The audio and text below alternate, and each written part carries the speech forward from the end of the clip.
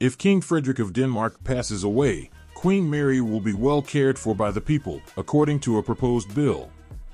The Australian-born Queen will receive approximately $2.5 million Australian dollars, DKK 11,300,000 per year, and will be allowed to reside in a Danish castle.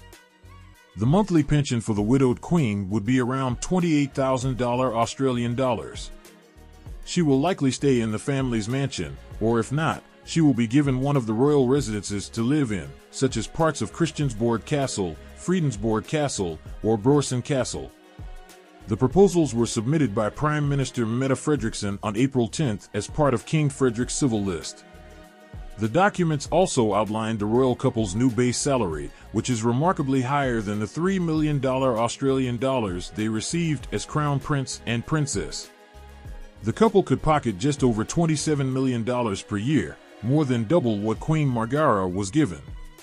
Of this amount, $39,500 Australian dollars will be given to King Frederick and Princess Benedict, and $84,300 Australian dollars will be set aside for Crown Prince Christian, leaving the popular Danish royal couple with approximately $2.9 million Australian dollars in their coffers, or just over $2.15 million Australian dollars each month. The proposed level of the state allowance is an expression of a modernization of the royal household's financial conditions. Queen Mary's pension could be changed after the king's death, but any changes would have to be approved by Parliament. The document does not describe what would happen if the couple divorced or separated, only what will happen if the king dies before his queen.